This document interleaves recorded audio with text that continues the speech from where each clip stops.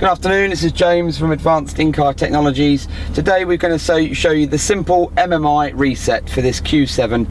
It's a 4M chassis, it's a 2016 plate car, 65, and we're going to show you a simple way of doing the MMI Reset for troubleshooting or if you've fitted some bits and pieces. So using the radio button and the nav button, you're going to simply push up, and at the same time you're going to push and hold the off button, the big MMI button.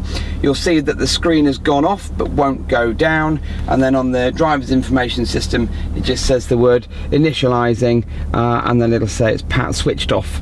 The screen doesn't do anything, so don't worry. As long as the screen physically goes off, you've done your MMI reset. Okay, so again, the radio and the nav button like so, and press up and hold the MMI knob down, press and hold, release, and then that will shut down your MMI and do a reset for you. That's it. You've been watching Advanced In-Car Technologies. Thanks for watching.